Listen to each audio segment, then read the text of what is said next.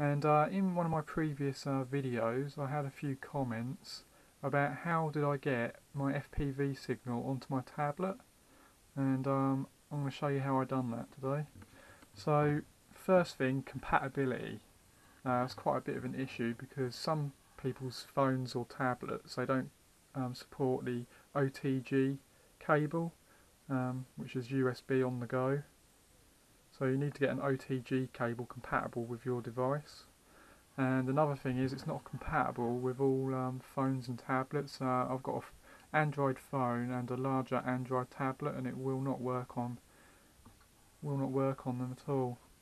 And then the second thing you need is one of these Easycap devices, which has composite video, 2 audio phonos on there, and then a S-video connection as well. And then the way I've got it set up is I'm basically just plugged into it with the composite video, and then that's going straight into the receiver, and then I'm picking the signal up from the receiver, and that's all that's to it really. The software side of it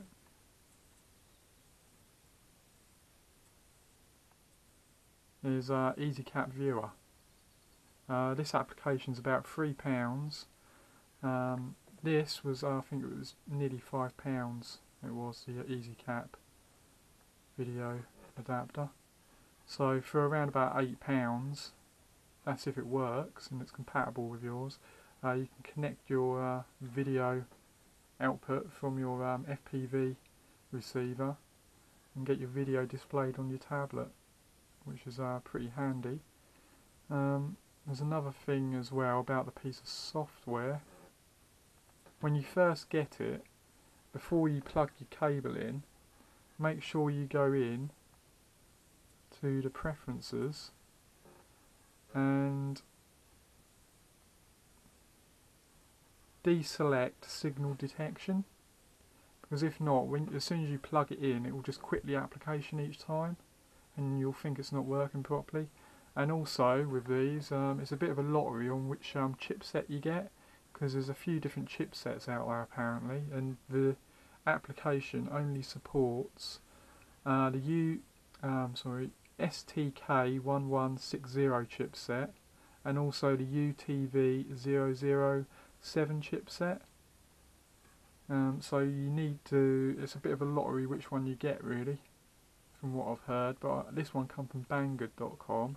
I'll put a link in the description so you can find it. But yeah, you either need the UTV007 chipset or the STK1160 chipset. There's a way you can find that out. You can pull it apart, which is reasonably easily. Just take the plastic off, and on the chip in there it will tell you which chipset it is. So yeah, that's the only trouble. So it's a bit of a lottery which one you get and whether it's going to work or not. But if you get one and you don't want to take it apart, just select whichever one, and then it should work as long as it's compatible with your device. So yeah, I thought I'd just share that with you anyway. So thanks for watching, and I'll see you next time. Links will be in the description. Thanks.